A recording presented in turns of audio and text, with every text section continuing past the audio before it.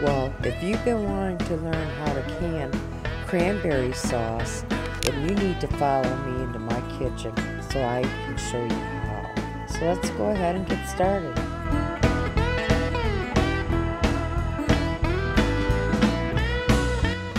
Good day. Today I'm going to show you how I make cranberry sauce. And I was in my pantry this year for Thanksgiving. Pulled out a few jars of what I have put up from last year, and I'm coming down to the last few jars, and it's that time of year again for me to put up a whole bunch more, because this is one thing my family does go through a lot of. We do love our cranberry sauce, so I'm gonna bring you along. So okay, I measured out 12 cups in my Dutch oven here, and now we're going to be needing to add 1.5 cups of orange juice, and I use the pulp.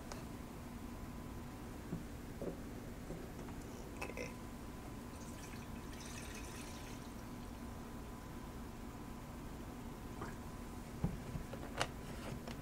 So let's go ahead and add that.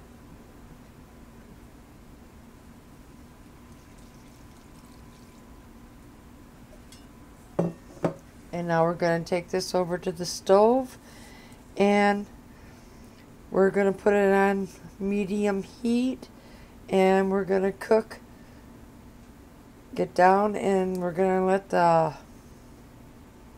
skins on the cranberries, they're going to start to pop and stuff.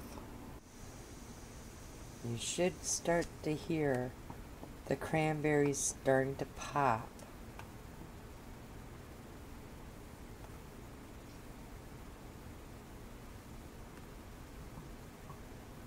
And keep stirring this ever so often too. Okay, when my sauce comes to start looking like this, I reach for my immersion blender, and I'm going to give it a few zips with that. And then I'm going to put this back up on the stove, bring this back up to a boil, and then that's when I'm going to add the 6 cups of sugar next. And then we're going to sit there and let that boil for 3 minutes so the sugar all dissolves, and then it's time for us to ladle it into our jars. It's all nice and whole, just like what you would get in the store-bought ones. But when we're canning it, I just want to give you a little tidbit. Make sure you do it in the wide mouth. That way when you open this up and you pop the lid, you could just dump it right out onto your serving dish. Like what? Okay, let's go ahead and ladle it up.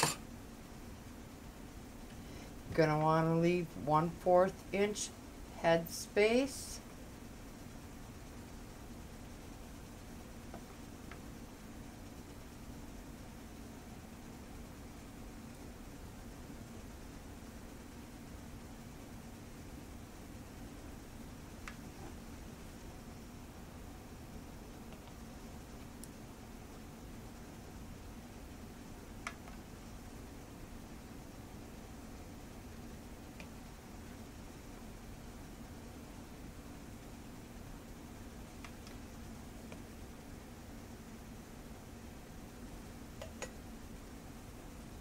And then go ahead, wipe the rim of our jar off.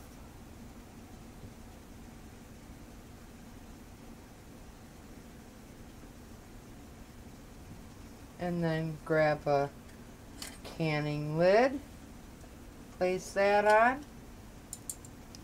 Grab your canning ring, finger tighten that on, and go ahead, put this in a hot water bath canner and process this for 15 minutes. you go. Homemade cranberry sauce. You can either have it whole or you could have it as what I have here. And as you see, it thickened up really nice.